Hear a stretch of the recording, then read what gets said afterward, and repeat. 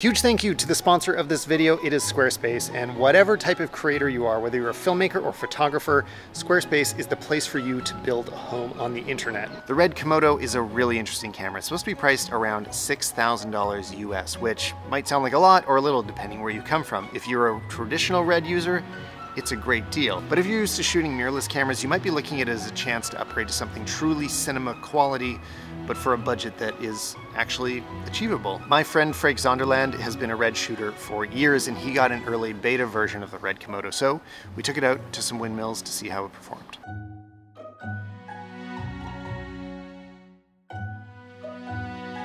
We had the Red Komodo rigged up on a Ronin S, and it did work, but unfortunately we didn't have all of the right pieces, so the balance was a little bit off, and I think we ended up with bumpier footage than we would have liked because of how we had to hold the gimbal.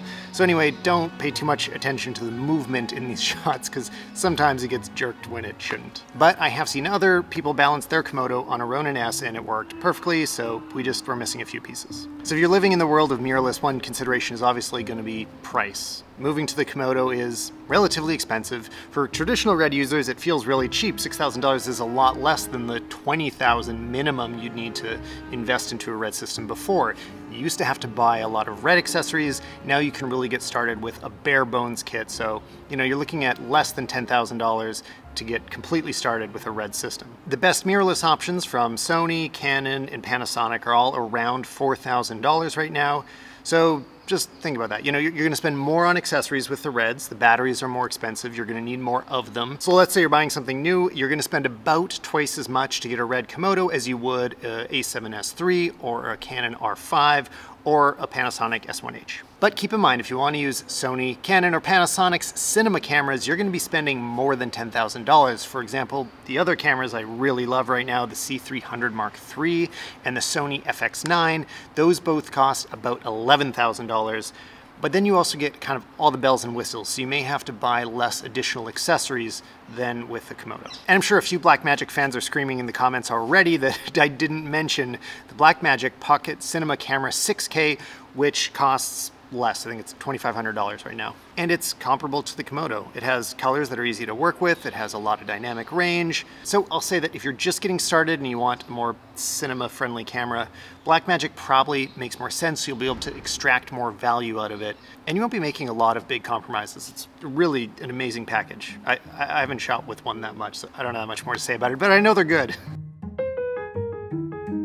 Something I didn't know before we started shooting it is that the sensor is a little bit wider than other Super 35s, like my C200, for example. Like physically, it's around 27 millimeters instead of 24. So let's say you're comparing it to full frame cameras, which I tend to.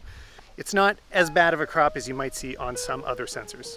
Plus, I like having that little bit of room on the side to side. If you are shooting it for UHD and you use something like DCI, or this is 17:9, you have some room to crop left and right. Obviously, this is 6K footage. You can crop it however you want. But if you're interested in the Red Komodo, and you're watching this video, so there's one of two reasons that you're doing it. Either it's the Red brand or it's image quality. Hopefully it's image quality, because that's the most important thing here. And this is the reason that I'm really interested in this camera. I see a lot of people say things about color science that don't make any sense to me. The mark of a good sensor is that it is basically image neutral. In the end, everything that should be affecting your final output is the lighting and the lensing, and then how you grade it in post. The sensor that's capturing it should be as impartial as possible. And moving to something like a Red Komodo lets you get there.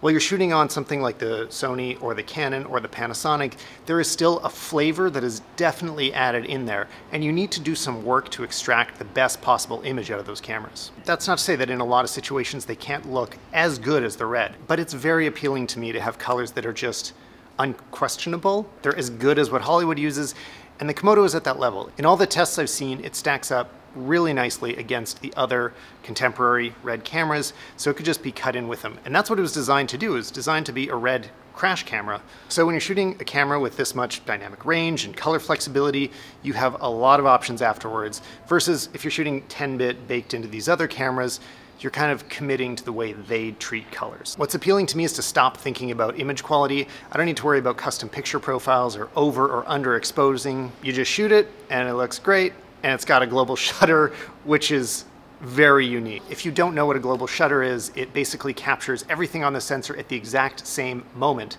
same as how it worked in the film days. So the whole time we've been shooting digital, there is a rolling shutter, so it's capturing from the top to bottom of the sensor, and that's why you get that wobble as things move quickly past the camera. Anyway, there are very few global shutter cameras, so this is a big deal. But there are some very real downsides, and since I'm considering which of these cameras I should pick up next, they are heavy on my mind. Probably the biggest thing for me is slow motion. Right now, even though this is only in beta, like the camera's not really released, so some of these features could change, but you can only shoot up to 40 frames per second in the full 6K, and then the sensor starts to crop a lot, so even to get to 60 frames per second, you're looking at a major crop. That seems crazy when I could shoot full frame 120 on a Sony a7S III. I mean, that's a huge difference. What else? You're gonna lose image stabilization. You're gonna lose the great eye tracking style autofocus where you can just let your subject walk around and the sensor can just figure out where they are. Red might get to that point, but it will not be in the next year or two. You're gonna have to rely on just single point autofocus,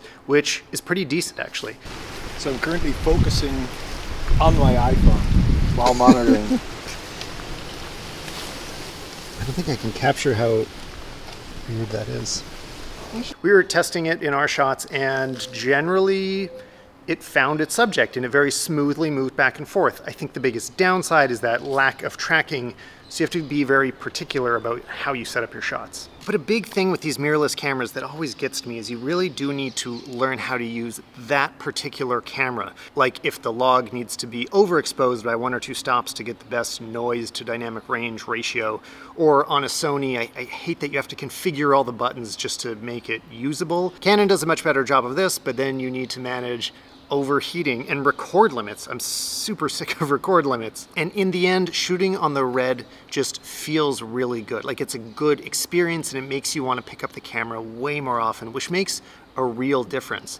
It really reminded me of shooting on traditional film Hasselblads. It's almost exactly the same size and shape, and the placement of that top monitor, it's really smart. I love what Red has done with this, and I just want to carry this camera with me everywhere and just shoot everything with it. If you're in a filmmaking business, you know that gear isn't the most important thing, but your personal brand might be.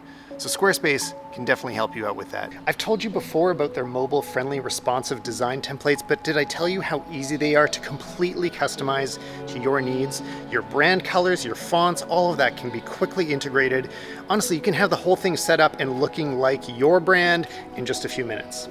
It's really easy to build a beautiful portfolio that focuses on your work, doesn't have any third-party branding, it doesn't rely on hosting from a social media network that you really can't rely on. One thing I like is they take care of a lot of the SEO, so you don't need to learn much about it, honestly. You just build your site and everybody can find it on the internet. It's just there in search engines. Then you can use Squarespace's detailed analytics to find out how people are discovering your page and further optimize it, so your great content won't go unnoticed. So go to squarespace.com and start building your website today. It's free to start, very easy. You'll have it up and running in just a few minutes. And then when you're ready to launch, go to squarespace.com/Tyler Stallman, and you can get 10% off your first website or domain using offer code Tyler Stallman. So once again, thanks to Squarespace for sponsoring this video, but also for helping me have a great website for over a decade now. At this point, do you feel like there's any sort of perfect lenses that you would want to pair with the Komodo? Well, I think the Leica N lenses are really interesting. I just bought an adapter. I think you're right. Yeah, any of those smaller Leicas would be a perfect fit. Like the all metal construction, the fact that they're nice lenses and small, they would fit well on this small little red body. The only thing is Kippertie is a company from the UK. They're selling a PL mount that has ND filters behind the lens. Yeah, I want to see those because I'm curious if they are better than the Canon ND filters. On the extreme end, the built-in ND adapter from Canon, when you turn the ND all the way, it looks like it shifts the color a lot. Like it's only really great in its mid-range if you're doing something professional with it. This is not a variable ND though. It's 3 different stages of ND. That's variety enough for me. The thing about NDs that kills me is carrying around multiple pieces of glass, making sure that they all stay perfectly clean, changing them, and then they get smudges on them. It's the convenience of it all being in one place. That's what's important to me. That's what you have assistants for. That's what you have assistants for. I don't have enough assistants. Let's take a look at some low light shots. The only camera I have to compare it to at the time is the Canon R, which I'm shooting on right now. And the thing to keep in mind is that most mirrorless are doing a bunch of noise removal in camera while you're shooting because it's compressed format. With cameras like the red Komodo that are shooting RAW, there is no noise removal. So if you're doing any of that, it's all in post. Can clean it up. A lot of people will do that. For example, DaVinci Resolve or Neat Image can do a great job of taking it away, but just keep in mind that'll take a lot of extra time later.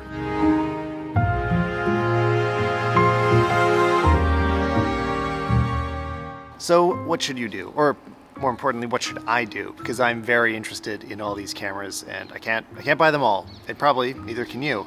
Advice I always give is don't go to YouTubers or reviewers thinking that they can solve your camera needs or tell you what you should actually be buying, because they don't know. It's really important to take a look at your video business to figure out exactly what your needs are. So for example, if you're in a bigger market like LA or New York where there's big clients that have specific expectations, they're going to want you to have certain camera brands on set. And then the red logo actually really matters because they know that it will look a certain way, that the final image will be what they expect. But there's a lot of clients that don't know or care what you're shooting on, and in those cases, it might make more sense to have a Sony, Canon, Blackmagic, whatever, because all that matters is the final result. And the truth is all of these cameras can give you an incredible result right now. The real edge that the red Komodo is going to give you is you can just stop thinking about image quality.